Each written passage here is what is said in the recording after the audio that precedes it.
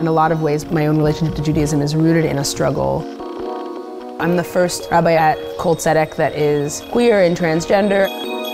We're building a community where queer culture is celebrated and part of synagogue life.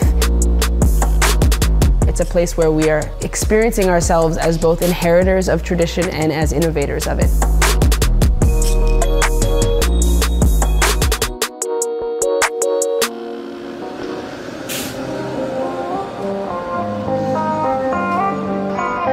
My name is Rabbi Ari-Lev Fornari. I use pronouns he and him.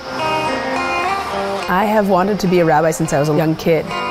My coming to Kol Tzedek has felt beshert. It's a Hebrew word that kind of means meant to be.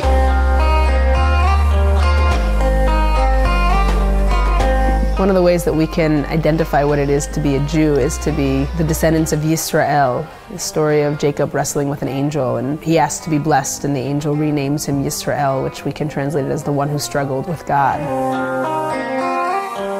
One of my first struggles was when I was in the process of coming out as trans, specifically about 10 or 15 years ago. I had this ongoing question of what it meant to be made in the image of the divine, and this idea that if perhaps I was already made in the image of the divine, why did I want to change myself? Why did I want to change my name and my pronouns and my body? I really wrestled with this. I talked to lots of rabbis and teachers, and finally one teacher said, you know, the way in which we are made in the image of the divine has to do with how we are in the world. And I was able to kind of reconcile and really find deep inner resolution that I could be trans and whole and in relationship with God and Judaism, that those things didn't have to be at odds with each other.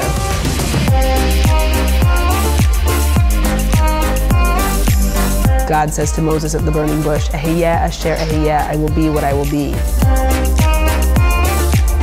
I see part of my role as transmitting some of that permission to be authentically ourselves and, you know, saying to queer and trans people, like, come out, it's what God wants from you. What we are called to be in this world is ourselves, and if that is queer and or trans, be that person. That's how we access holiness.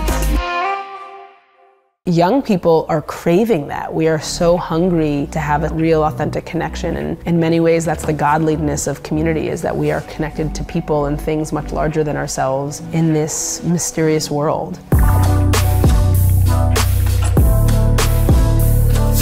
The future of Judaism is bound up with bringing historically marginal voices to the center of the table.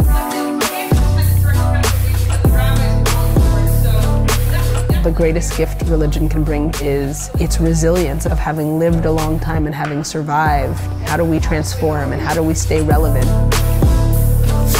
So by nature, the Judaism of the future is one that is informed so deeply by the communities that have observed it in the past, and that kind of continuity in itself is precious.